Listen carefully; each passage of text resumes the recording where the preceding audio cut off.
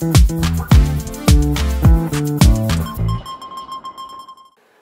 hello everyone, I'm Darren and welcome to Level Up EE Lab. I'm doing something a little different in this episode. I'm actually doing a revisit back to an episode that I did prior. In this case, it's on my HF transmitter project. And I'm going back to redo the gain compression measurements that I did back in episode 11. If you have been watching my channel, you will know that those were two RF preamps that I measured in that episode. And I've actually got a couple of great questions that came up from you guys. The first one was, why not look at the output of those amplifiers on a spectrum analyzer? And the answer is, of course, I can do that. I've got my home-built spectrum analyzer right here that I featured on many episodes. And of course, I use my 465 Tektronix scope as the display for that. So we'll take a look at those, both the 2N5109 version and the IRF 510 version. And a second point that was brought up, that was actually a very good point, is when I was calculating the gain compression, I was doing it in a very gross manner, meaning I was using this power meter right here, which is just taking the sum total of all the components in the RF coming into it. So it would be the fundamental and all the harmonics. And the point that was raised was, in order to do a proper gain compression, you really should be looking at just the fundamental frequency. So I don't disagree with that at all. So I thought I would take another stab at that measurement technique today. Okay, so to make these measurements, I really wanted as close to a pure input signal as I could get. I'm only going to test the 40 meter band. And as good as my HP signal generator is, it definitely has a noticeable second harmonic. And what I did here, use the tools that I have. I've got my antenna module for this project, and I plugged into it the 40 meter low pass filter, and it did a great job. And I'll show on screen now what the output of the HP looks like going through that filter into the SA.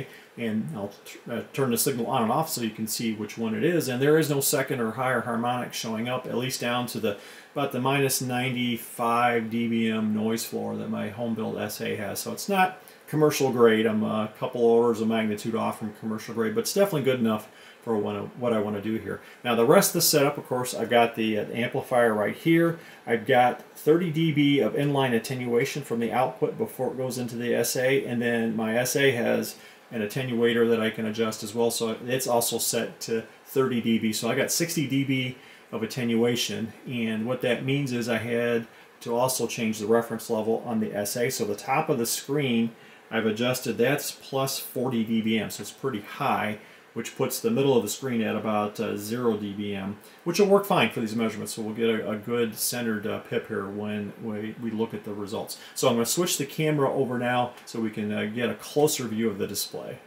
All right, I've reset the camera, so let me turn on the signal generator now, and I have it set for minus 30 dBm of input signal.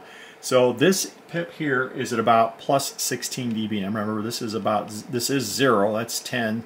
So that's plus 16. Now I'm going to increase the input in 1 dB intervals here, and we can start to see distortion products appearing. I'll get up to minus 20, and they're really becoming significant, the second, third, and fourth harmonics. And notice how, as I keep going, they're jumping up much faster than the fundamental. The fundamental has started to compress. It's reached its peak. It's no longer responding linearly. The other thing I can do here, I can change my SA for 2 dB per division. So let's take a closer look at that pip at 2 dB per division. Okay, I've reset my spectrum analyzer here for a 2 dB per vertical gradation here. And I got the input set to minus 30 dBm, and I'm going to change it in 2 dB increments, and it's following linearly now. Of course, it's changing basically 2 dB for each 2 dB of input until I get to minus 20. And then it starts to lose that linearity. So we're seeing visually that fundamental frequency response pip starting to fall behind, and so it looks like it's happening right around minus 20 dBm, which is what I saw from the gross measurement. So in the case of the 2N5109, I really didn't miss the true value by that much by just using my regular power meter. Okay, I've changed the setup. I've taken out the 2N5109 version of the amplifier we were just looking at, and I put in the IRF 510 version. Everything else in the setup is the same. I still have 60 dB of attenuation from the amplifier output before it gets into the spectrum analyzer, so the scale should still be the same. I'm going to set the signal generator to minus 30 dBm input, and let's take a look. And right away we see a problem. And here's the fundamental. It's at about plus 22 dBm, so that's about in the range I would have expected. But here's all these second, third, and fourth harmonics showing up, and of course those guys are jumping up much faster than the fundamental as I increase it. So that's not expected behavior. I'm going to shut this down here as I continue talking. I say it's not expected because looking back at my LT Spice simulation, I was not seeing what visually looked like a distortion of the output signal until I got above input power minus 30 dBm until like minus 26, minus 28, somewhere in that range. It was close, but still not right at minus 30. And that's surprising. Now, definitely didn't see that on the 2N50-109 output. That had a pretty clean single pip there at the fundamental, at least down to the about minus 95 dBm noise floor that my SA has. So there's definitely something not quite right with the IRF 510 amplifier, and I guess I should have been a little more critical when I was looking at the results in the prior video, meaning there was clearly evidence that the output was not linear. I'll put that video back on screen. You can see that even if you assume from the moment I had a clean sine wave input, the output's definitely not clean, even at minus 30 dBm of signal. There's something there that's amiss. So what does that mean? Well, in this short term, the solution is simple. I'm just going to use the 2N50-109 amp for building out the rest of my HF transmitter and just roll with it. I think it should work fine.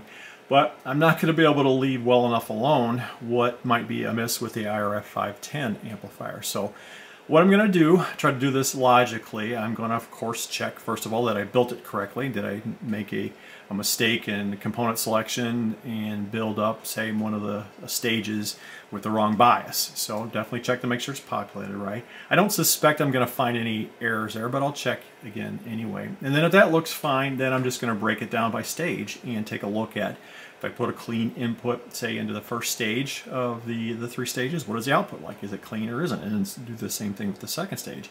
I might have made a mistake with impedance mismatch, and I'm showing on screen as I've been talking here for a while the actual schematic of what I built. And for sure, if you guys see something that looks odd, I'm definitely not an expert at building this type of amplifier. I put together what I thought were some best ideas from other amps that I saw, and if you remember my specs, I was trying to target, say, with a minus 20 dBm signal from 7 megahertz up to 21 megahertz, getting plus 27 dBm output, half a watt, so I could drive the final amp. That's really the main goal here, and of course it's going to handle CW as well as single sideband, so I'd like it to be all Class A if possible.